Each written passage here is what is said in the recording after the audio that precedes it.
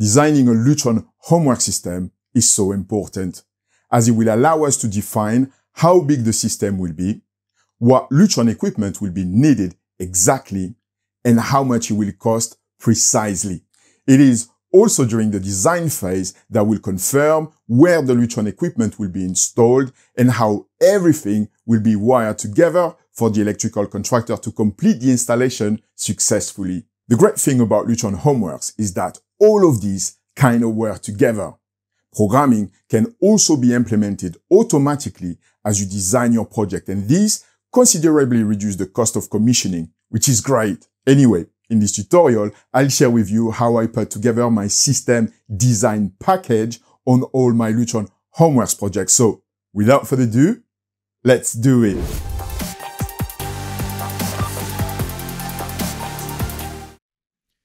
Any project should start with a lighting floor plan, where you can see clearly the name of the rooms, as well as the position of each lighting circuit together with their circuit reference. That reference doesn't mean anything and can be different from one project to the other. It is simply an ID that is given to each lighting circuit so the electricians can identify their cables. It is very important for me to use that same reference in my HomeWorks design documents to ensure we all speak the same language. And in case where there is no circuit IDs, I'll assign my own ones. The legend on the drawing should also confirm which circuit is not dimmable, like we can see here, and which ones are mains or 0 to 10 volt dimmable. To me, this is probably the most important information we should have on that drawing. Alternatively, you can also start from a load schedule, which should provide you with the same information as the lighting floor plan, but on a list format. In general, load schedules are issued by lighting designers, and this is actually one of my favorite ways to get the lighting circuit information. And if you want to know more about lighting floor plans and load schedules, you can check out some of my early tutorials that cover these subjects in detail, and you will find the links in the comment section below. The design phase for a Lutron HomeWorks project is a process that normally takes a few days of work. It may also involve site meetings and correspondence with clients, lighting designers, and electricians. And the design documents may need to be updated a few times to adapt with changes that may take place during those projects. The design process I use integrates all these parameters in order to deliver the information to my clients effectively. Anyway, now that I have all the documents needed, the next step will be to add all the lighting information into my Lutron HomeWorks database using the Lutron Designer Software. So here, I launched the Lutron Designer Software. Once I provided the basic information required to start my project, the software opens fully and I'm going to start my work from the Design tab here. The first thing I'll do using my lighting floor plan or my lighting schedule is to create all the rooms in my project. So I'll start with the entrance hall, then the media room, the lounge, etc., etc. Here, I just need to make sure I use exactly the same name as the one shown on the floor plan or the light schedule. Okay. Next, from the Design tab, I select Loads from the drop-down list here, and I'm now going to add all the lighting circuits in each room. So let's take the entrance hall here, for example. Using the lighting floor plan, I have a first circuit of dawn lights here with the reference B1. And the legend confirms those dawn lights are mains dimmable. So, in my database, I'll add a circuit called dawn lights, and very important, I'll also add the circuit reference B1 in that column here called load reference. In that column called load type here, I'll tell the system what sort of dimming signal this circuit requires. So here, I have access to the incandescent halogen load type, then I can change to LED forward or reverse phase to match this load type. But the great thing with the Lutron mains dimming modules is that they can auto-detect the type of mains dimming signal a load requires. So, at the beginning of the design phase, I'll set all the mains dimming loads to auto-detect here to take advantage of this feature. In the entrance hall, I have a second lighting circuit with the reference B2. These times, the legend says that these artwork light fittings are 0 to 10 volt dimmable. So, back in the database, I'll add the circuit, artwork lighting, with the circuit reference B2, and this time, I'll select the LED 0 to 10 volt load type. Next, I'll move on to the media room here, and also add all the lighting circuits in that room with their reference and load type.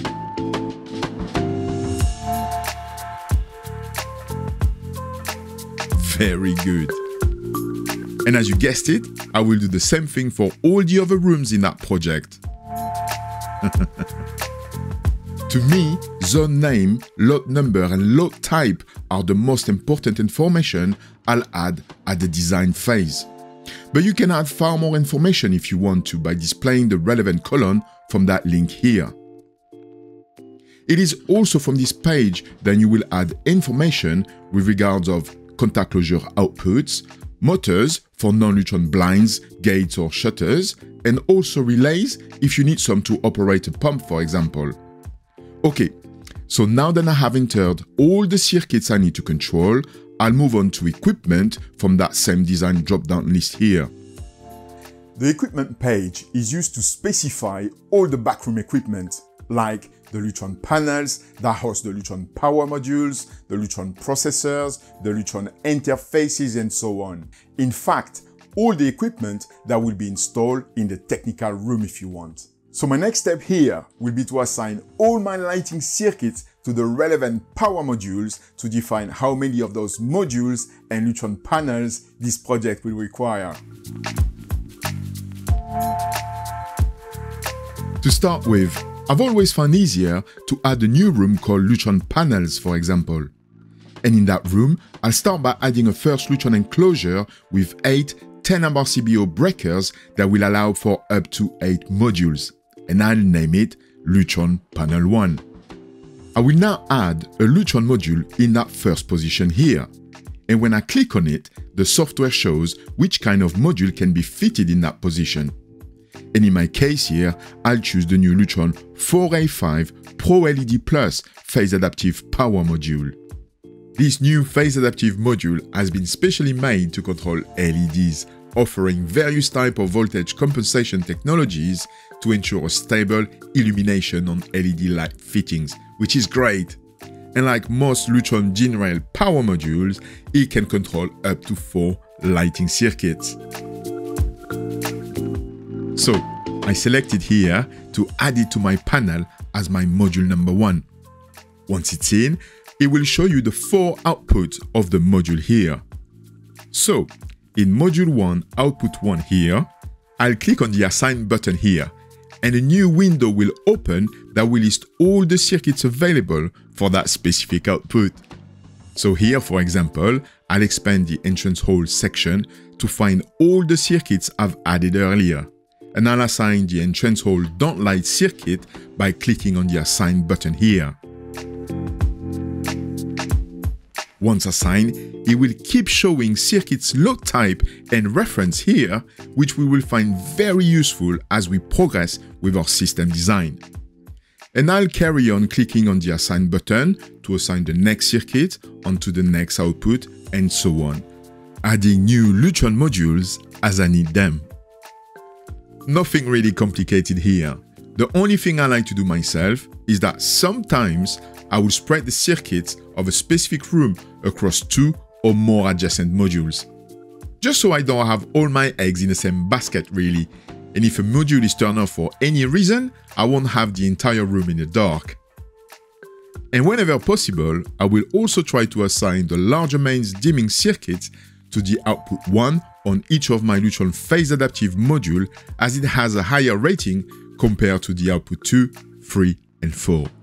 And of course, the software only allows us to assign one single circuit for each module output, so if 2 or more circuits must work together, this will be done via the programming. Now that I have added all the mains dimming loads for what seems to be all the common areas in my project, let's now add the 0 to 10 volt circuits for those areas too in that same panel. I always like to have my panels to be split mindfully. If one can accommodate all the common areas, I'll try later to fit all the bedrooms in another panel, for example. So, same thing here to add a 0 to 10 volt module. Click on the plus sign here in position 5 and select my 0 to 10 volt module here.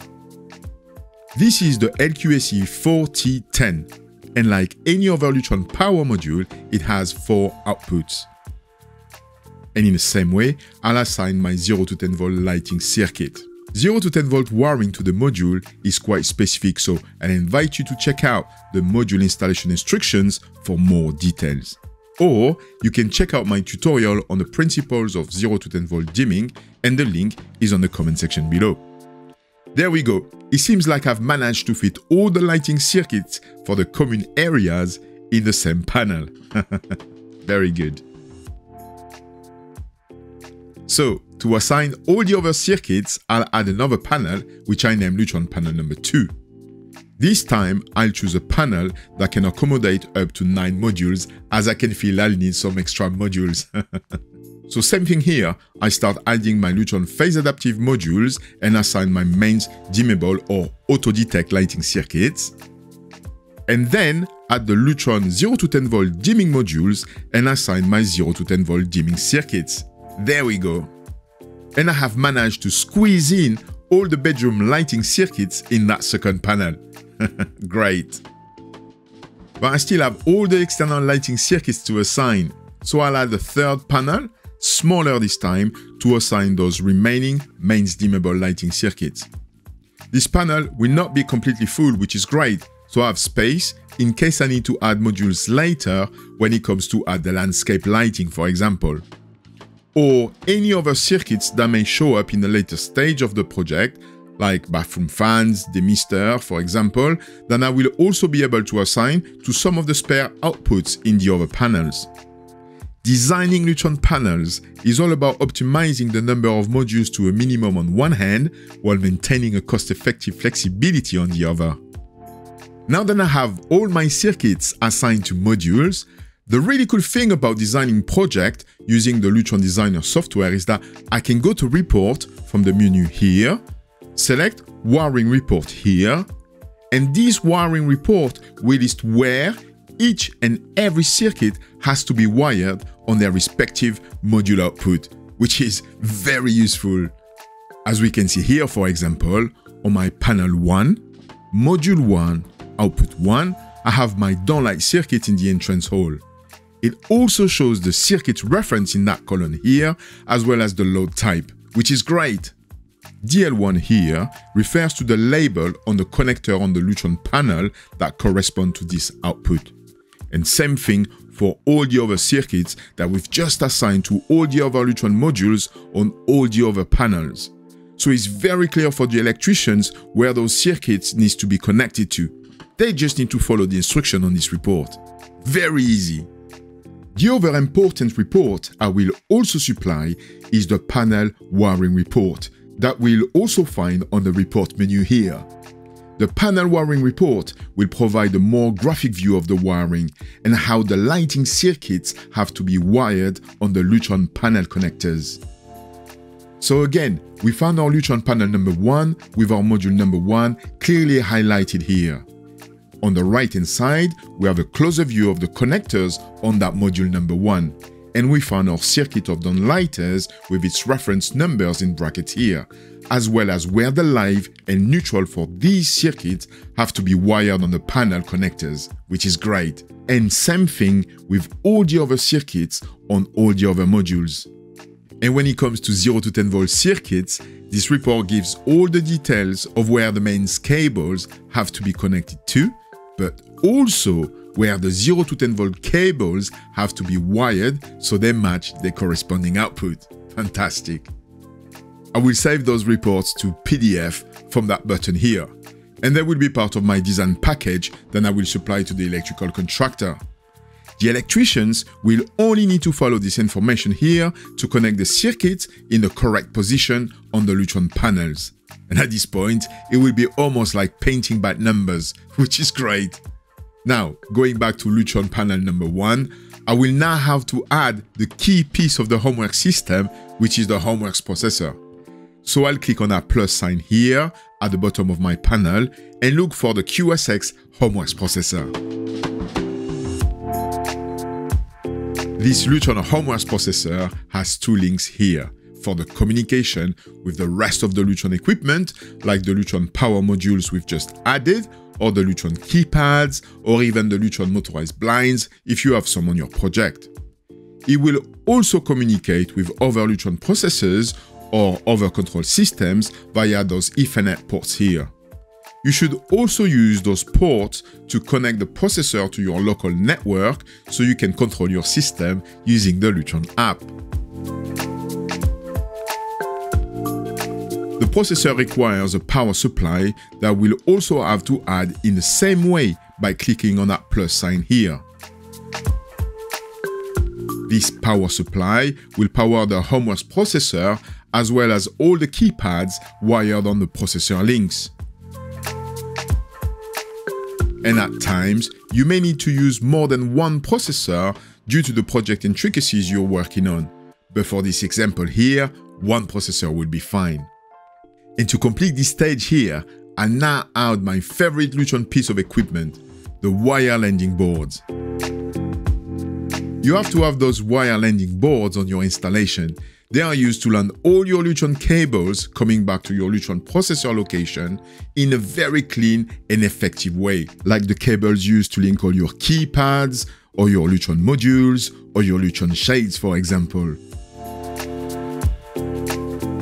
Those wire landing boards will allow us to move cables quickly and easily from one link of the processor to the other one when needed. But most importantly, it will allow us to quickly troubleshoot any wiring issue on our Lutron communication network, which will definitely reduce the cost of commissioning. I add two of them at my processor location and at least another one on each of the panels. Voila, we've added all our backroom equipment. Now, let's specify our Lutron keypads. With regards of Lutron keypads, I will start first with a new drawing using a clean floor plan, or the lighting floor plan if it's the only one I can get hold on to. And on that drawing, I'll start positioning keypads. Depending on the project I'm working on, keypad positions might have been already specified by the designers or the clients. Sometimes, if it is the only information I have, I'll adapt keypad positions to where traditional switches are on the floor plan, if any. Or alternatively, I'll suggest where the keypad should be if I were from a blank canvas. In general, keypads are needed at the main entrance or by any other doors where you'll come in or leave the house, like the garage or any other back or side entrance, to control the local lights, but also to activate an away scene when you leave the house or a welcome scene when you come back in. Then obviously, keypads are needed when you enter a room, and also by the back garden windows or patio doors to control the lights either in or out. We also need keypads on the left-hand and right-hand side of the bed for ultimate convenience, so you can control your entire Lutron system from the comfort of your bed. We need to remember that any keypad will be able to control anything connected to the HomeWorks system, so the possibilities are virtually limitless. Now that I have all my keypad positions, I'm going to link them to one another in a loop between 7 to 12 keypads. The specification mentioned up to 15 PDUs per keypad runs of 300 meter maximum, so here we have a bit of a headroom. Also, at the beginning of a project, we may not always know the exact type of Lutron keypad the client will end up using. So I try to anticipate a bit with regards of the keypad's power consumption. Just to give you a quick example, all C-Touch keypads use 1 PDU. 1-colon Palladium keypads also use 1 PDU. But 2-colon Palladium keypads, although they count as one device, they will consume 2 PDUs. So let's say that in my case here, we are planning for Palladium keypads. And even though I'm not sure which one will use 1 or 2 colons yet, at this stage of the design process, my wiring here won't exceed 7 keypads per loop. So even if all keypads end up being dual column palladium, I will still be under the 15 PDUs per run kind of limit. I will now label my keypad loops for the electrician to identify cable runs accordingly. These loops need to start from the processor location, represented here by the star sign, and then go back to that very same processor location. Only one end of the loop will end up being connected to the Lutron processor. The other end of the loop is to be used only if the cable gets cut during the building phase. So in case the cable gets damaged, I can plug the other end in and quickly retrieve my keypads. Hence also the need of the wire landing boards we mentioned earlier. I'll also name all the keypads by giving each of them a unique ID number. And I have now completed my Lutron keypad layout drawing, which will also be part of my Lutron design package. Now, to complete this task properly, I will then go back to my Lutron database, still in the design tab under control, and I will add all my keypads, giving them a clear and short description, like for this one in the entrance hall, which I will call main entrance, for example. And I will report his ID here where it says box number, which in our case is A1. And I will add all the other keypads with their respective IDs for the entire project. Those IDs will obviously be of great help in the communication between everyone involved in that project, which is one of the keys of a successful installation. Okay, so now I can say that at this point, I have all my Lutron equipment specified, right? I specify all my Lutron panels with their modules and processor, and I have all my keypads. Very good. My next step will be for me to go to the link assignment screen here to assign all my Lutron devices to my processor links in a way that everything communicates and be powered correctly. Most of the time, I'll have all my Lutron modules assigned, which means connected to the same processor link. And here, I'll assign them all to link number 1. And then, I'll have all my keypad loops mindfully split between processor link 1 and 2, so they are powered correctly, as we roughly have 30 PDUs available per link. And here, we're far from that limit, which is good. I found the result of this assignment phase to also be useful for the rest of the team. That's why, once I've completed this phase on the Lutron software, I will then create a new drawing called Lutron System Layout. First, I will represent all my Lutron panels. And as you remember, in this example here, we have 3 of them. I will specify which areas they are controlling. Here, we have panel number 1 for the common areas, panel number 2 for the bedrooms, and panel number 3 for the outside lights. I will also highlight the fact that for the wiring details, we must refer back to the wiring and panel wiring reports we generated earlier. And then I will show where the modules that belong to those 2 remote panels need to be connected on panel 1 for the contractor to run the required Lutron cables between the panels. And I will also show on which processor link my keypad loops are coming back to. Like here, I'll have keypad loop A and B on link number 1 and loop C and D on link number 2 of my processor to match exactly what I've just done in my HomeWorks database. This Lutron system layout is very good as it provides a quick overview of the entire Lutron HomeWorks system on a single page. The great thing about the Lutron Designer Software is that now that I've specified all my equipment, I can simply go to Report again and then select this time Bill of Materials. Although we won't have any price information here, that report will list the exact quantities for all the Lutron equipment that I've used in my database. And I can just generate a PDF file and send what I like to call my shopping list to Lutron so I can come back to my clients with an accurate budget cost for their Lutron HomeWorks system.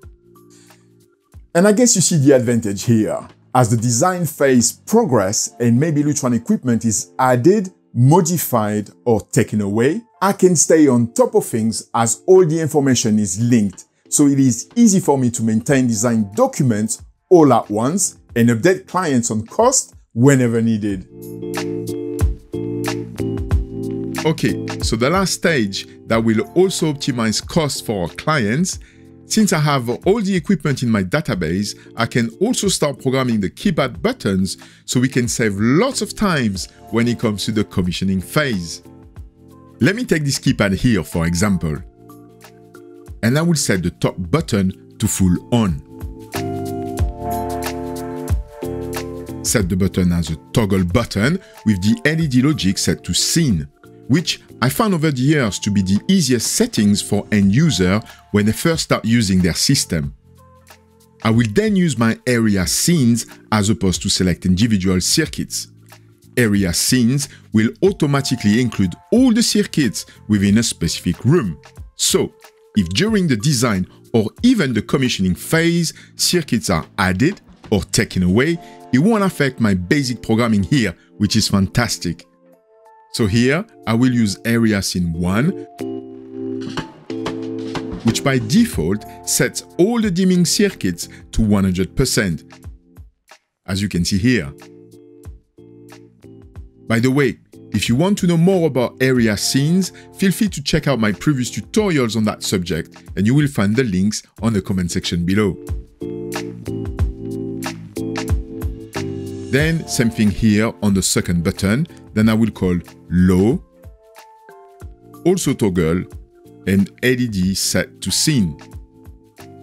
I will use area scene number 4 here, which by default set all dimming circuits to 25%, so we can quickly test that all my dimming circuits are dimming very well as planned on the first day of commissioning. And the last button, then I will call all off,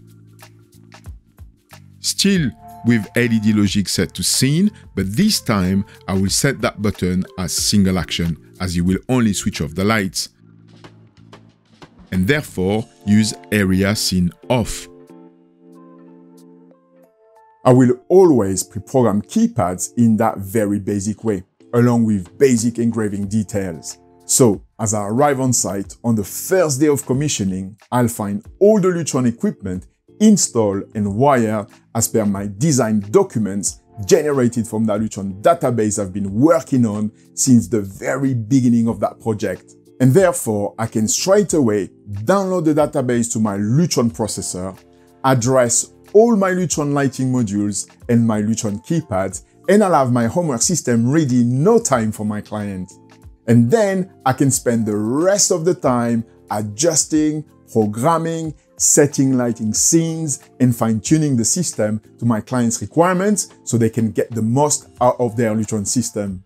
As opposed to start working on the system for the very first time on the first day of commissioning without knowing how the system has been designed and how the equipment has been wired together, whether or not it has been installed as per Lutron specifications, which can quickly become a nightmare and be very costly for the clients.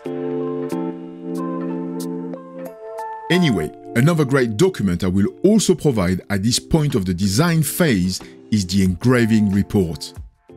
So, from the report menu here, I select engraving. This document will be used ultimately at the end of the project to order the keypad engravings. I can generate a PDF which will show a keypad per page with the current basic engraving I've added earlier with the exact position and ID number for each keypad. This document will allow me to get the final client confirmation on the type of keypad to use and on the button engraving during the design phase. It will also allow the client to pinpoint and write down any modification they want me to do between programming visits. And finally, the engraving report can also be used as a reminder of how the buttons have been programmed until the final engravings are physically fitted on each keypad, which is very convenient. Voila, there you have it, how to design a Lutron HomeWorks system. Obviously, this process is to be used as guideline as each Lutron project is unique.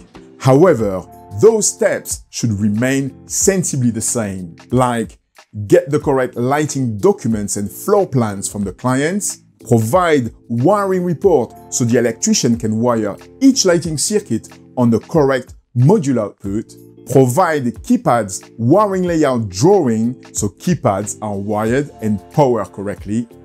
Provide a system layout drawing to give everyone involved on that project a clear overview of the system. Provide an accurate bill of material and therefore an accurate cost for the Lutron equipment. Provide the engraving report to get client approval and to provide guidance until delivery of the engraved buttons. And most importantly, to have a complete database ready for the first day of commissioning, which will save on programming costs. I hope you find this tutorial useful, and if you have any question, please let me know in the comment section below. Also, don't forget to like and subscribe to the Adelux YouTube channel so you can be updated when the next video is released. Thank you very much, good luck, and talk to you again on the next tutorial.